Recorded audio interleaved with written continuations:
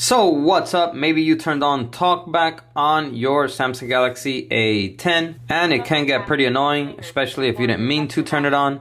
So in this video, I'm going to be showing you how we can disable it and eliminate TalkBack. Alright, so let's get right into it.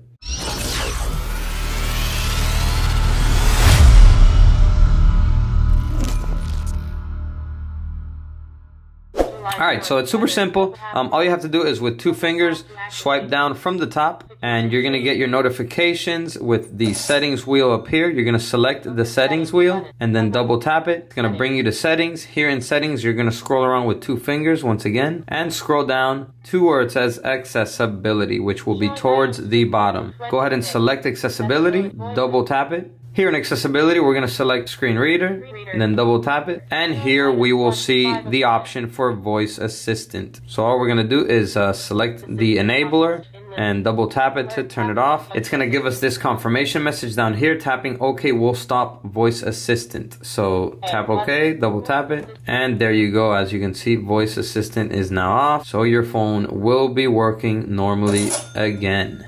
So hopefully this video helped you out. And if it did, go ahead and give it a like because it really helps me out. And that is all for now. I will see you in the next video. And as always, peace. Ciao.